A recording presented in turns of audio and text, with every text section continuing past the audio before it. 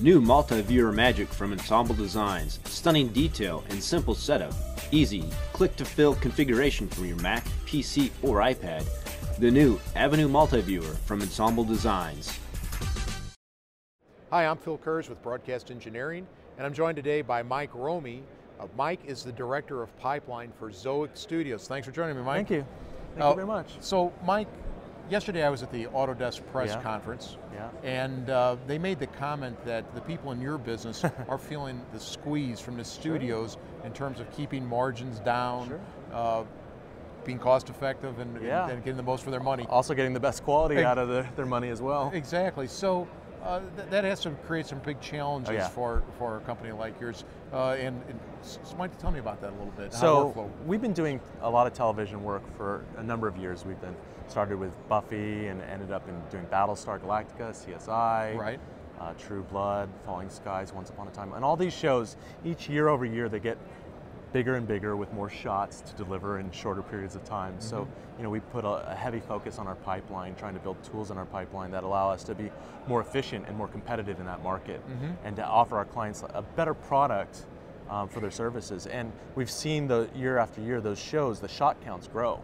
So, maybe 5 years ago, we might have had shows that were, 30 and 50 shot shows. Right. Now we're dealing with shows that are 350 shot shows, and they're turning over in 2.5 weeks. It's like a feature film every 2.5 weeks, basically. Yeah, that's remarkable. So the pipeline is very important to what it is extremely important. We also have a lot of turnover. So episodic production is very cyclical. So we have downtime during, before fall, summertime, pilot seasons, and then back up.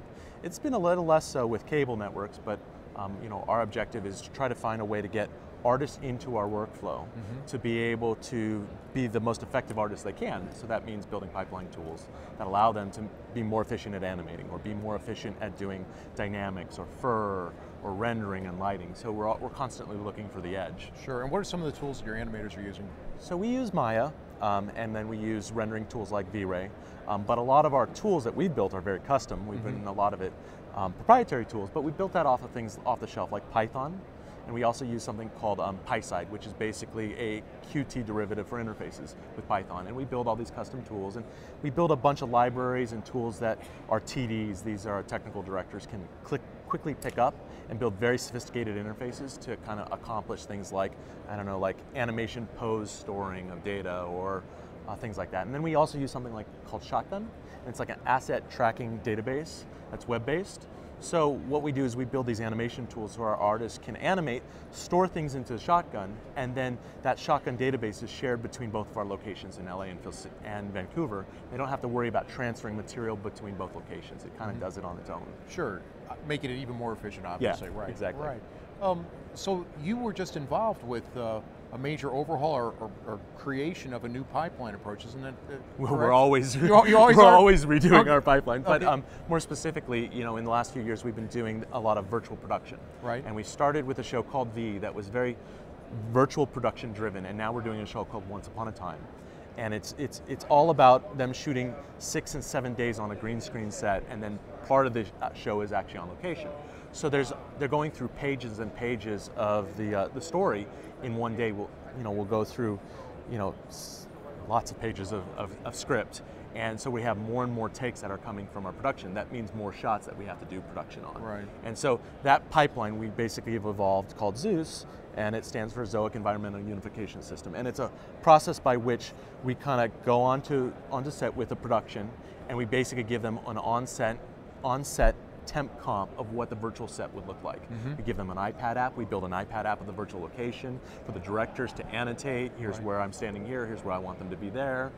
And then while the camera's moving around, they actually see what the final product would look like.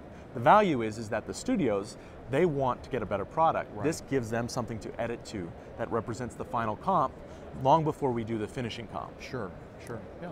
And I guess finally, what do you see as some of the challenges that you're going to be facing on the horizon as far as productivity, pipeline, and I think it's clearly rendering.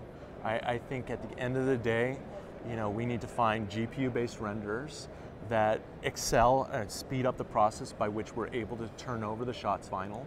Things of interest that excite us are things like V-Ray, and V-Ray has this GPU render engine. Some of the things that NVIDIA is doing with some of their new NVIDIA graphics cards, and AMD, they're all doing some very exciting things with graphics cards.